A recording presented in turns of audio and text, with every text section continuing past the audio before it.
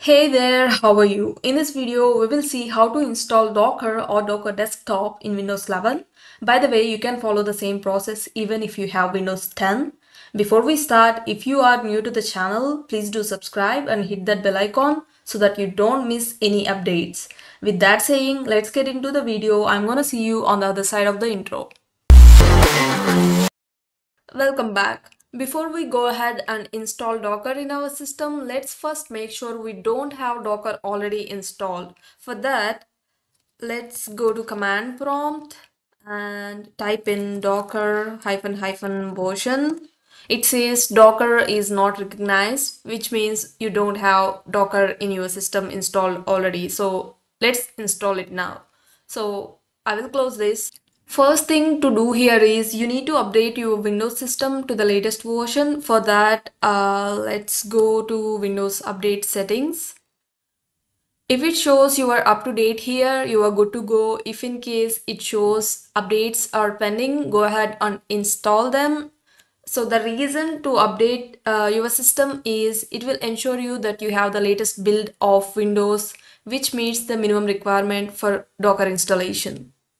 So once you made sure your system is up to date, go to your favorite browser and type in Docker for Windows and go to the first link that says docs.docker.com/desktop/windows install. So if you go down here, let me accept all the cookies so that it will be gone. So here you can see system requirements. We have some prerequisites our system should meet to install Docker. So first point here is for Windows 11, and if you are using Windows 10, refer the second point that is Windows 10. So mine is Windows 11. So let's see.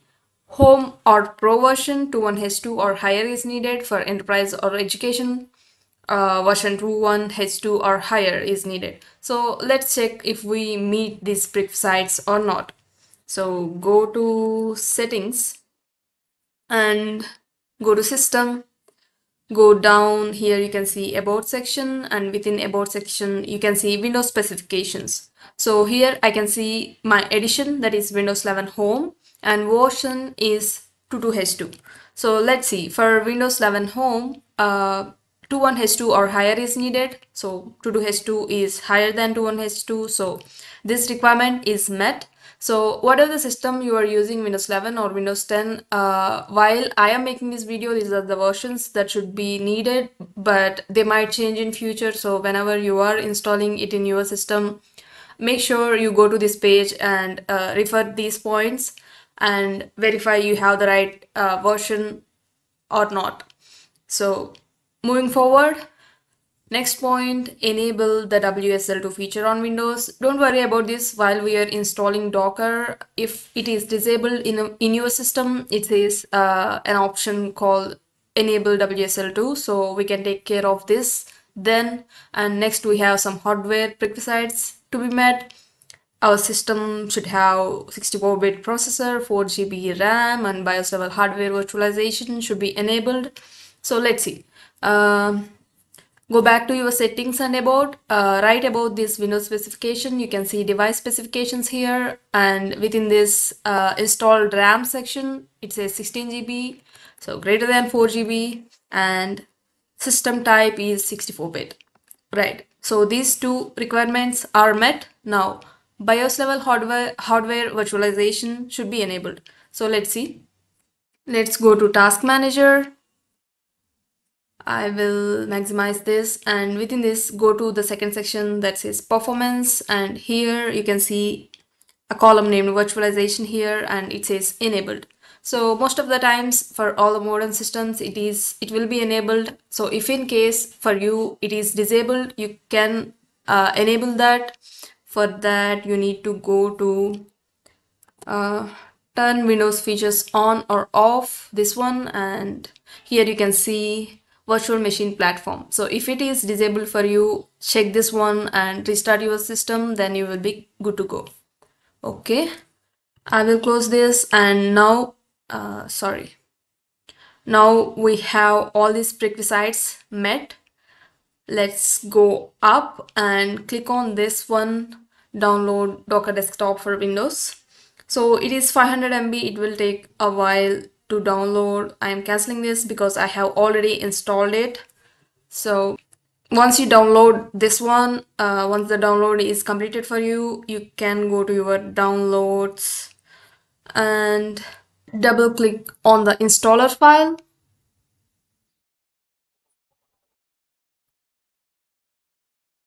So it will initialize the installation, and yeah, click on add the shortcut. Okay, I will maximize this.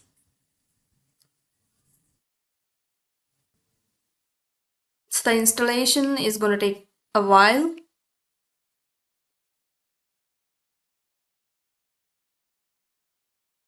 Well, you might need to restart your system now. So I restarted my computer. So once you completed installing Docker and restart your computer, you actually get a pop-up from Docker asking you to accept license and agreement. So go ahead and accept that. For me, it came, but I happened to miss recording that. So now I am opening Docker manually and it will start. Okay, so it says Docker desktop starting. So give it a minute.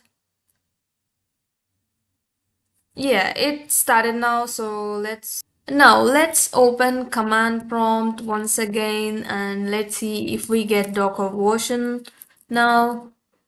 Yes, we got Docker version and let's run some sample Docker command Docker ps-a. It will list all the containers. Obviously, in our case, we don't have any containers, so our list is empty. So let's run some sample container Docker run hello world. We don't have hello world container locally in our system, so it is pulling it from Docker Hub.